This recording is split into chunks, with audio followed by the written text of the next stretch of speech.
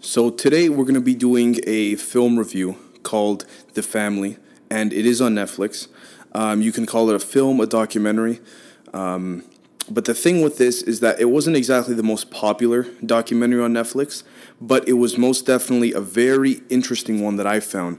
And that's why I want to talk about it today, because it provided a ridiculous amount of insight into the inner workings of how a lot of things really happen politically in Washington, D.C. So the film itself starts by talking about the fact that, like many other groups or brotherhoods of sorts, it's all about the camaraderie more than anything else. But just like many other brotherhoods, this is just the way that they test new recruits to see how committed they are before they move these recruits up into the higher levels of what is officially called the fellowship on paper, or as the higher level members refer to it, the family. So the family, which was largely made influential by a man named Doug Coe, is heavily inspired by the philosophy that the more invisible they remain, the more powerful they are. They claim that their view is to spread the message of Jesus and to use Jesus to bring peace to countries in which America is at odds with politically. But as I will explain a little bit later in this segment, that isn't always the case. There is a ton of exploitation going on here, and I will explain shortly. The family delves heavily into the ideology that church and state should be intertwined, not explicitly, but in a manner that can be kept under wraps entirely.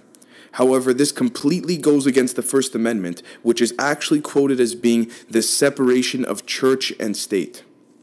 So Doug Coe, who passed away only a few years ago, again, who heavily influenced the entire family or the fellowship, had constantly used the examples to other members of both Hitler and the Italian mafia with regards to the bond in which they form amongst one another.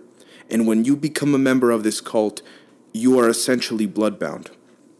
The only difference between these groups in the mind of Doug Coe was that Jesus was on their side. This is a relatively common psychological phenomenon of this rationalization of wrongdoing on the basis of religious morality or virtue. Now, to question how much Mr. Coe actually believed in what he was saying would be an entirely different discussion to be had. But many who knew him claimed that he actually believed in what he was doing. It was more so other members of the family who sought to exploit its range of influence. Now, what kind of power did they have? The family had power all over the world and believed in a philosophy that they called, quote, going directly to the king wolf. This phrase boils down to the thought that they believed in going directly to the leader of countries, regardless if they were dictators, murderers, authoritarians, kings, or whomever, because they believed that God had chosen them to be in power, and so all of their horrendous actions could be forgiven. And so the family reached out to these leaders directly, because if they could influence these leaders through Jesus, as they claimed, then the people of that country would follow. Hence, that is where the Wolf King philosophy comes from. If you influence the Wolf King, then the sheep will get in line real quickly. And that is something that motivates them even to this day. So the intriguing yet also scary thing about all of this is that this kind of power could be wielded for both good and evil. And because religion was thrown into their ideology and motivation so often, a lot of people found it very difficult as to what they could decipher to be truthful, to be quite frank. Another very important thing to note about the family, which by the way still exists as I mentioned earlier, is that they transcend time in a certain sense. And what do I mean by that? What I mean is that they're not limited to any given political term that congressmen, governors, senators, and presidents are. In this way, the family essentially operates outside the confinements of government regulations to influence and manipulate government into alterations of long-lasting legislature, and so their influence can be felt progressively through the years. A good example of their influence is the National Prayer Breakfast. This was something that was started by Doug Coe himself. This is essentially a yearly affirmation that church and state are merged, regardless of what is printed on paper. Again, I'm referring to the First Amendment. Again, this entirely defies everything that the Founding Fathers claimed to have written down and stood for. The National Prayer Breakfast has been attended by every single president of the United States since Eisenhower. It's not an open invitation, but rather you must be invited by the fellowship, or as they refer to themselves in reality, the family. And what's extremely interesting about this is that they're invisible by hiding in plain fucking sight. And that is what I find incredible. Many refer to the National Prayer Breakfast as an off-the-books de facto lobbying weekend because many world leaders attend, which is something I find equally incredible. And for those who don't attend due to fear of too much press and attention, they send representatives on their behalf, Putin being one of them, just as an example. One thing I must also note is that the Democratic Party and the Republican Party mean absolutely nothing to the family, because all are accepted and they don't let the difference in agenda of political parties get in the way of their own agenda. However, most politicians that tend to flock to joining the family tend to be white evangelical Republicans.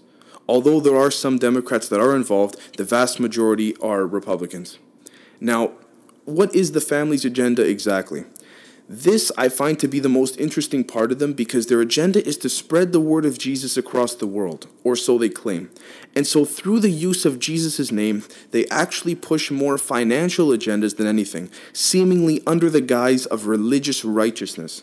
So for example, they'll meet with, say, a brutal dictator, let's just say at the time, which they did actually meet with Gaddafi, whose country has resources that could help add to America's wealth, and they will use the name of Jesus to find a way to mend or grow their relationship with this dictator, and suddenly a flow of arms dealing, oil exportation, and money laundering begins. And so this loops back to my point earlier in the segment, which is that the family, although may not be malicious by nature, tend to exploit the name of Jesus in order to make those in power much more powerful. And the family also believes that those in power, now get this, those in power are the chosen ones. And so no matter how horrendous the crimes any of these fucking leaders have committed, it is entirely overlooked simply because the family believes that they have been, quote, chosen by God. They also see democracy as somewhat of a rebellion in a certain sense.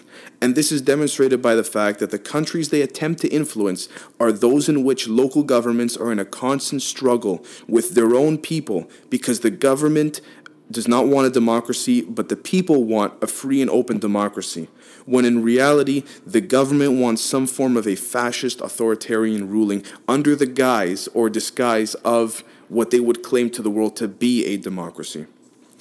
The family also realized that influencing third world countries actually proved to be more influential than many might think, because when a handful of third world countries are influenced, that influence slowly begins to trickle over into other countries and their states of democracy and their states of their economics. And the thing is you can't help but wonder if the family uses this deceptive form of exploiting Jesus' name to push their influence and agenda around the world.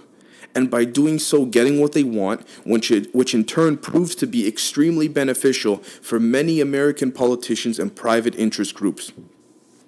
One example would be that the family thinks of themselves as rather not an embodiment, but an incubator of sorts that brings world leaders together and sort of whispers in the ear of both sides of the leaders, or both leaders, and attempts to influence them in a certain agenda that they have received from back home, or agendas of the family that they want to push themselves. And that's what I also found very intriguing. The thing is that it's incredible how these politicians, who in some cases are members of the family, can operate entirely against an amendment. It doesn't matter what kind of amendment, but the fact that they can operate against, in this case, the First Amendment, which is the separation of church and state, is completely fucked up. Now, I also have to note that some members of the family have been jailed and sent to prison for a handful of years due to the fact that they've been caught flying overseas on private jets and whatnot, paid for by their corporation named The Fellowship, which is, by the way, considered a non-profit, but that's a little bit of an icky area too. And they fly overseas, essentially meeting with leaders completely off the books, sort of, in a way, back-channeling. And that is something that I found to be very, very, I don't even want to use the word interesting, but rather fucked up, for lack of a better term, because they know they're not supposed to be doing this, but under the guise of working in Jesus' name, they feel that everything is right, and they cannot do no wrong because they have been chosen by God.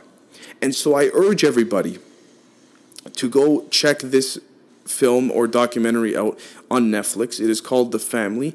It is a 4 or 5 episode mini-series of sorts, and it is extremely intriguing because they're hiding in plain sight, and what I have described now is just what we know about them. But to understand their political reach and influence, I would encourage you to go watch it for yourselves.